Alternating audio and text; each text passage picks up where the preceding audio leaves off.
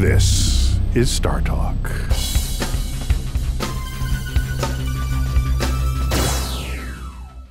Now, this one is really for Neil, Mary, and I'm reading it, Neil, because I'm not sure what this guy's talking about. Okay. Okay? And this is from Nick Sazfransky.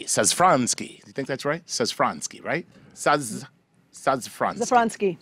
Look, if you start pronouncing names correctly, then we won't know what to do with you. You pronounce it however you want, and that's your thing now. That's my thing. I don't. Could be Zafransky. I don't know. Zafransky, right? Zafransky. Okay, here we go. I don't know. This is what he says. I'm a young sci-fi writer and fantasy. I'm currently working on a hard science fiction book. My question is, how much do we understand, here's the thing, Neil, exotic particles? What, if any, effect they do have on the human body? And then he says, if you could put a blurb about my book, I'd really appreciate it. Yeah, so I don't think I'm going to do the blurb about the book, but... Well, I think I have a way to link this back to Mary, but we have the portfolio of particles that exist, that have been measured. They have names, they have masses, they have, energies in different states and this sort of thing, and half-lives. And so some particles just go straight through you, like neutrinos. Right. Billions go through you every square centimeter every second from the sun, and they do nothing to us. They don't interact. What matters is if they interact with you. That's the difference. Okay? And if they interact, they could do damage.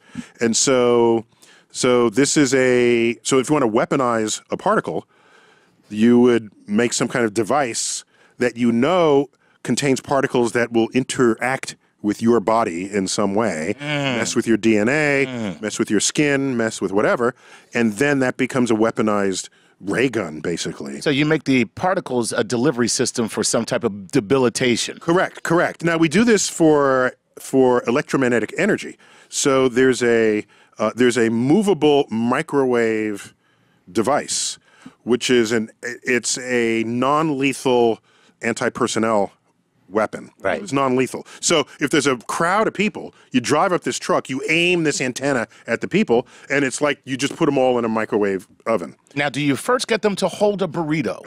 No, so they can eat it on the way. So, And you got to take the wrapper off. exactly.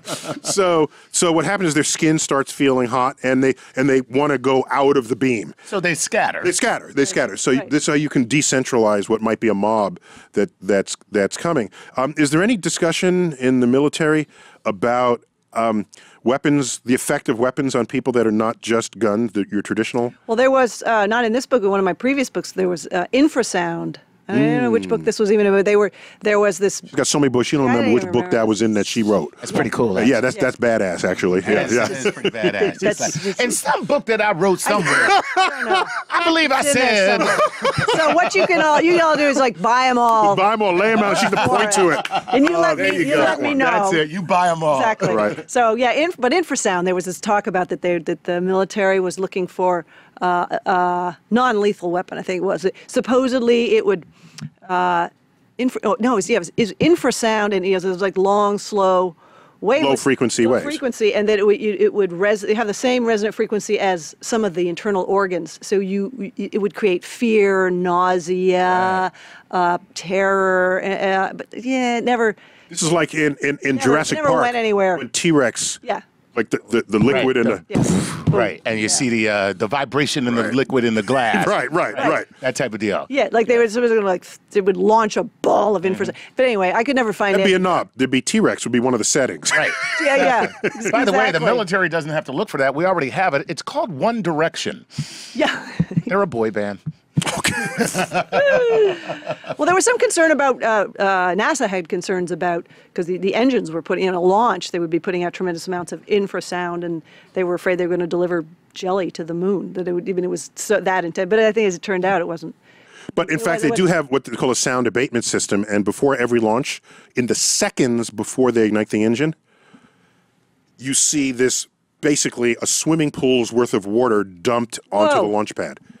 And the water absorbs the acoustic Sound waves. reverberations. That's right. They're worried that the acoustic reverberations would just completely tear apart Yeah. the entire bottom half of the rocket. Right, like the singer with the glass breaking, Yeah, shattering. exactly, yes. Except now, so what they do is they put in the water, that absorbs the energy, and that way the energy doesn't hit the rocket again. So next time, watch very closely every single launch. And they're big tanks surrounding launch pads, they're water tanks.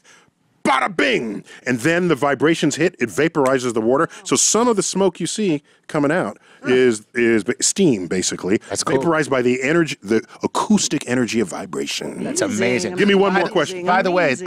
that is the exact sound that it makes when the water is dumped. Bada bing. Bada bing. Awesome.